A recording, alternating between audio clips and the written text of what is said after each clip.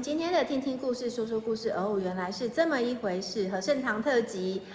那今天很高兴，就是还是邀请到我们的周志明老师。那其实他也是长期在就是台南和胜堂，就是我们现在在的这个地方，就是服务的堂生，对不对？那时候有访问老师，老师说堂生。对。那可不可以请就是志明老师简单的就跟大家介绍一下和胜堂这间庙、这间堂的由来跟它的组成？好。其实，在台南很有趣哦。如果你慢慢在小巷弄走，你就可以发现它每个地方都有一些地名，有一些很有趣的地名。那有一些巷子里面都会有一些庙，我们也不要称它为小庙，就是没有那么富丽堂皇的庙，可是它看起来就是麻雀虽小，五脏俱全，就像我们和胜堂这样。对，而且它是在精华地带里面的小巷子，对，大家可以沿着国华街，然后沿路吃完之后就转弯进来，就是一个那个富丽堂皇的小庙，一间庙。对，那因为在台南有一个习惯，就是台南人对于信仰这一部分其实有他的坚持，对，跟有他的兴趣。是。那所以我们的庙其实大概在民国19年左右，其实它是有一群就是对于寺庙文化有兴趣的前辈。大概有5个姓氏的前辈。你说民国19年？民国19年，那也快100年了呢。差不多。你问到重点。对，在这里快现在是102，对，快100年了。是112，对，112。所以在8年左右，我们大概就100岁。对，没错。所以你看到快100岁了。那这个是我们的前辈就是我们第一代的法师他发起。那原本第一代的法师他在别间庙，就是我们庙里面常称的古观我们古观叫做净和堂，他现在搬到永康了。那他这个净和堂，古观是什么？就是旧的馆，就等于是我们这间庙对台语。那因为第一代的法师就是创馆的王法师他原本就是古观的小法的成员。是。那因为后来跟几个年轻人出来之后，他们创立了一个新的。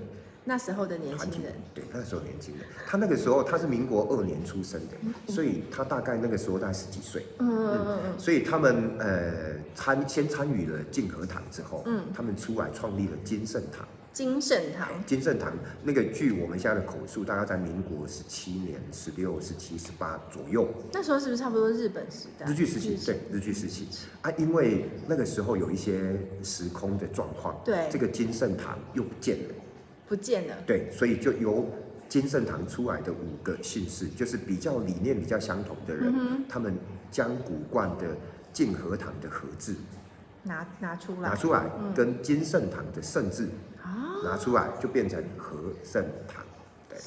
所以19年是2个堂合在一起。对，没错。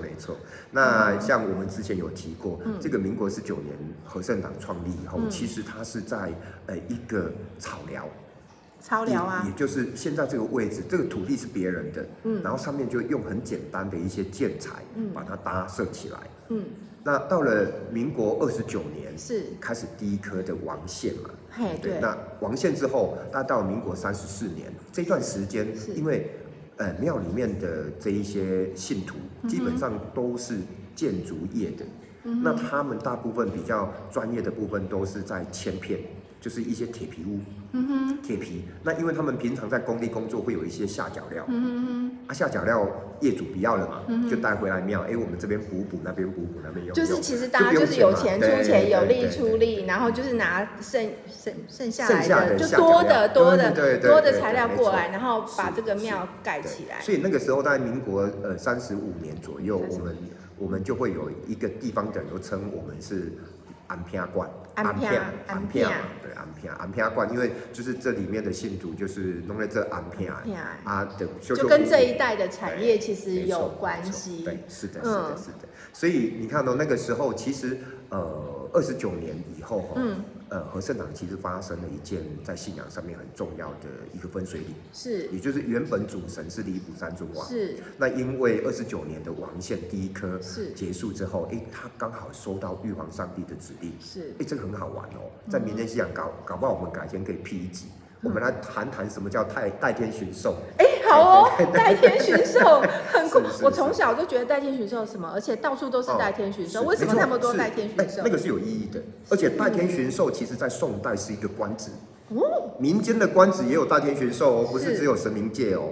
对，所以我们回来那个离谱山尊王，29年，民国29年，大概在30年、31年左右，分水岭。对，他获得那个玉皇上帝给的他的一个任务，他必须要去代天巡狩3年。好了，问题来了，他要去代天巡狩，那庙里面他一定要找一个他的同袍，一样是神明来管嘛。伙伴，对。结果那时候刚好机缘遇到我们庙里面另外一尊玄天上帝。那尊玄天上帝其实是从武当山，然后先到澎湖的东甲北极殿，上任，然后后来他云游四海，到了我们台湾归仁的武当山，结果在那个年代里面，他刚好从归仁武当山要被调任到台南的鸠岭北极殿。然后他刚好在还没上任以前，在我们这附近云游四海。我现在讲的都是神界的故事。那离谱山尊王刚好碰到这一个玄天上帝，就说他蛮欣赏他的，就说你能过来帮我忙吗？所以他在这边帮了3年。不止3年，因为后面有后续，所以你看哦，所以其实他跟鸠岭的北极殿有一点渊源。当然，所以那个玄天上帝就说，我本来要去鸠岭上任，那你既然邀请我，我还是要先去那边先上任之后我再过来。对，所以他有先回去鸠岭上任之后再过来我们庙，所以他过来之后，就接着离谱山尊王的代天巡狩，然后庙就让玄天上帝管。所以那个时候，我们台南常常有一些妇女科的病，都会去找回恒啊上帝公。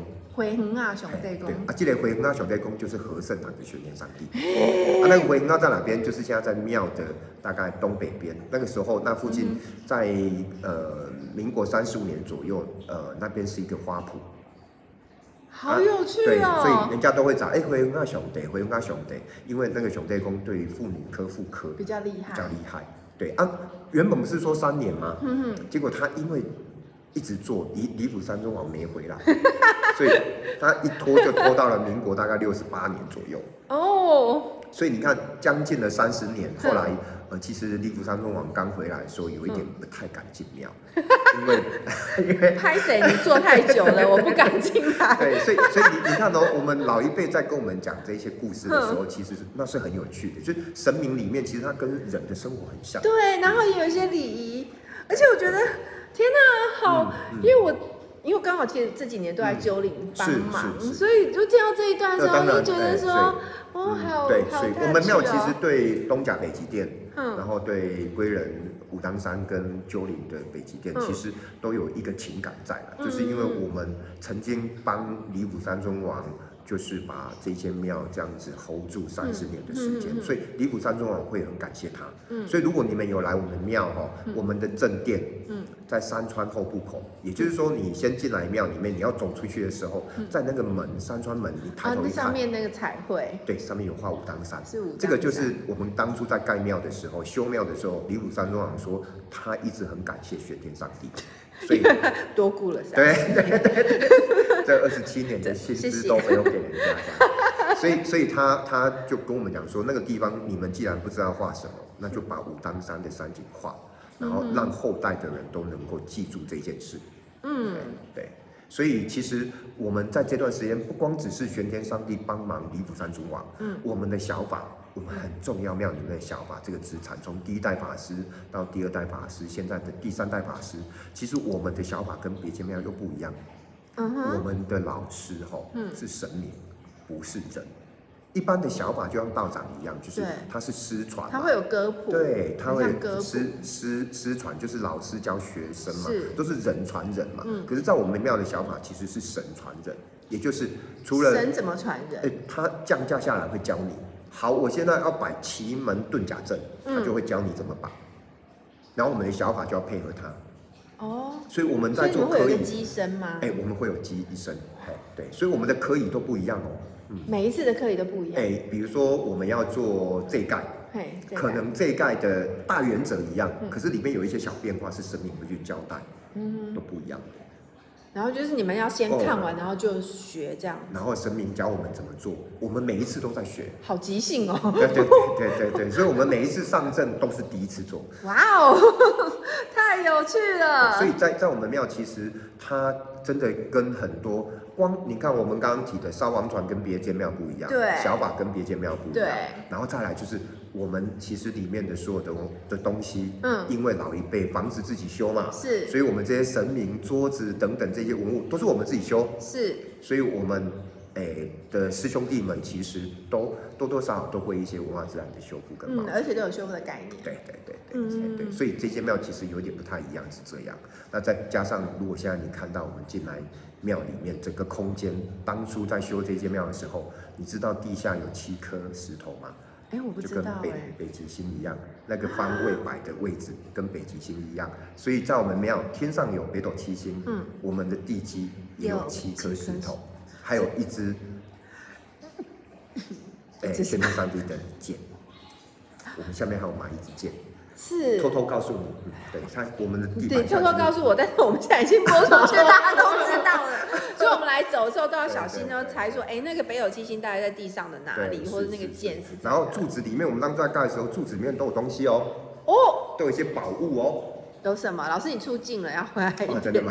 对，都有一些宝物哦。那这个宝物我就不讲是什么，但是是很珍贵的宝物。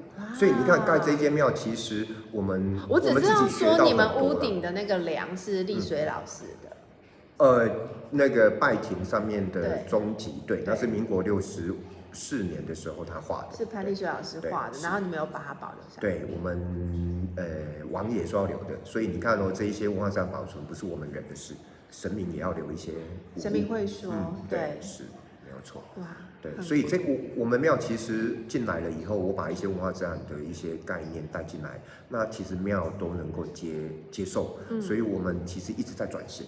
我们希望把我们寺庙的文化，包括我们自己有爱心会，对，有，对，每年都有，对，3月份农历3月，我们其实也跟家福中心，对不起，我是记得很好吃哈，对，有捞米，然后还有就是对跟家福中心合作，然后就是附近居民都可以来领米。你知道那个捞米还有故事真的吗？什么故事？那个和胜堂跟普济殿在台南市民的心中老一辈，这个地方是当地困。当机一困，一个困，就当机聚就训练鸡童的地方，对这个地方也是斗鸡困，斗鸡困，斗鸡就是那个中破塞，这边也是斗鸡困，所以我们庙里面姓吴的这一坊姓吴的他们有一个前辈，其实就是很有名的斗鸡赛虎。然后包括这附近的，现在大概70岁的斗鸡财富都是他教出来的。对，好有历史哦。对，所以你看这个区域其实是以前社会最基层，可是却是最多人才的地方，然后活动最活跃的一个地方。没错。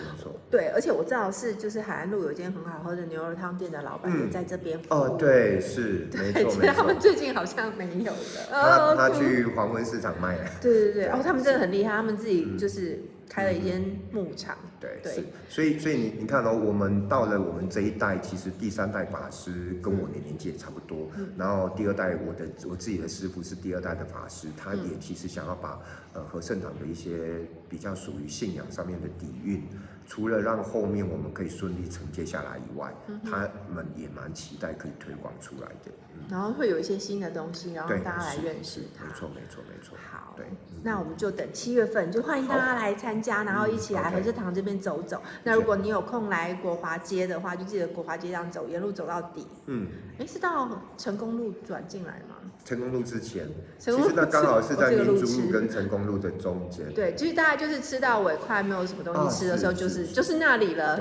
对，在普济殿的后面。如果你知道普济殿的话，还有那个元宵节的灯，台南市的灯会的 ending 这里，没错，就可以进来走走。而且你们其实过年的时候也会有自己的灯会，对，就弄得很像王美强。然后明年会有王船王船就会出场了，所以明年的元宵节会很热闹。